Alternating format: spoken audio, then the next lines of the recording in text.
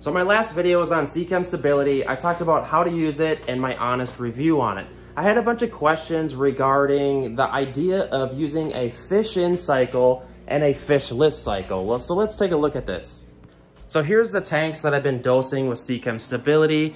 And like I said in the last video, I'll throw a link in the description box on the video where I talked about how to use it and set it up essentially.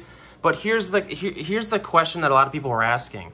What's the difference between doing a fish-in cycle and doing a fishless cycle? And to kind of make that simpler, essentially we're cycling tanks, Seachem Stability, we're using this stuff to cycle the aquariums. And the safest way to do this is to do a fishless cycle. And what that means is to cycle the aquariums using 0 fish. That way no fish get harmed, because when you do a fish-in cycle, sometimes ammonia burns their gills, etc. So the big difference when using Seachem Stability and a fishless cycle is you have to feed ammonia to the tank. And the big difference is, a fish-in cycle, the fish gives off the ammonia. And a fishless cycle, we need to add ammonia. And the most common way to add ammonia is to add fish food. So what I do is just grab any fish food you have. This is fluval bug bites. And essentially what you do is you just throw a small little pinch in the aquarium.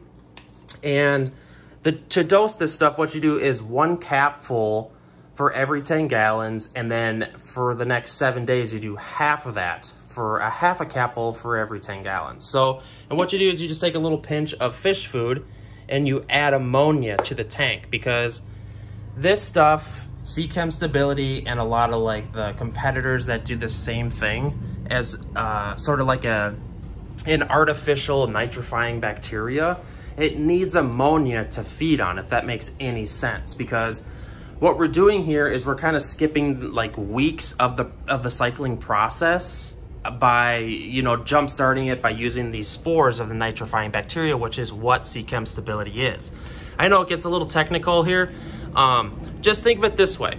To purely simplify this, when we're using Seachem Stability and you're not using fish, which is a fishless cycle, you need to put a dab or a pinch of fish food in there, maybe like once in that 7-day process of setting up the stability. And this whole cycling process with using these nitrifying bacterias or like the boosters is kind of, it's pretty annoying if I'm being completely honest. And an easier way to set up an aquarium cycle, I always tell people, is to just call your friend with a fish tank that's already been established and set up, and get some of the media from their filter. Maybe your friend has an established tank and they have a dual sponge filter.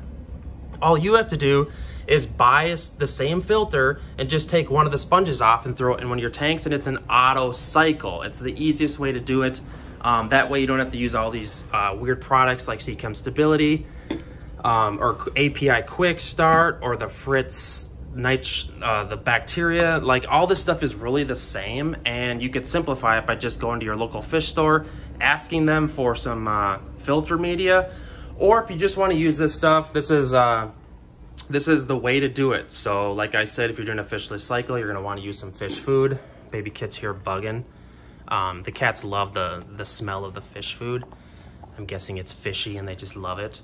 So guys, let me know in the comments section. I will try to answer any comments or questions you guys have regarding the Seachem Stability and talking about a fishless cycle versus a fish-in cycle. I know it gets complicated.